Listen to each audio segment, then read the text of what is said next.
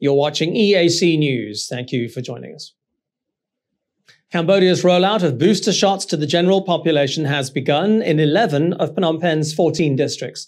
The third dose of COVID-19 vaccine is an attempt to bolster immunity in the kingdom, while the government considers when to fully reopen the economy and the country's borders.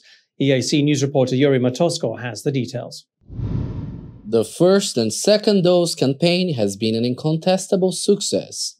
11.5 million of the country's 16 million have already been fully vaccinated.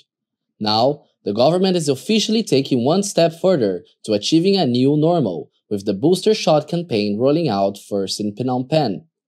The campaign was officially launched on Monday by Defense Minister Banh, who said the booster shots will create a truly strong community immunity, especially against infections of the Delta variant. Previously, we opened the campaign on the 30th of April at this place and red zones in Phnom Penh for the first time in 4 districts. Now I have expanded to 6 districts and to some factories. In the COVID-19 daily report, we are able to gradually control the spread of COVID-19 because we provide vaccines everywhere.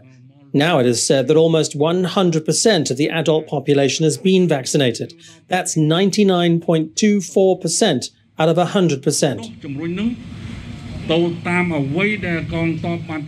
The defense minister has also announced that health workers will receive help from the military in getting booster shots into arms.